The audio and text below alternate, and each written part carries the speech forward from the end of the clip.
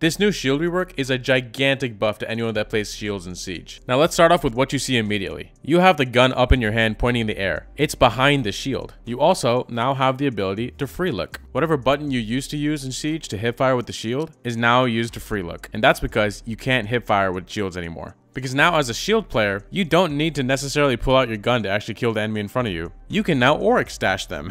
You literally hit them with your shield and it knocks the enemy back down. You have to hit him a couple times with the shield to actually kill them with the shield, but you also have the option to pull out your gun and shoot them. Another insane buff for the shields is whenever you reload behind the shield. So you're not exposed to anything if you're reloading. You can reload safely now. It's kind of weird being able to see Monty and Fuse being able to sprint with the shield up. One thing they did do to prevent shields from sprinting all the time is if you shoot the shields enough, then they won't be able to sprint anymore. There's a temporary cooldown implemented from this icon you can see here below. So what do you guys think? Is this shield rework too good? What are some changes you like and what are some that you don't?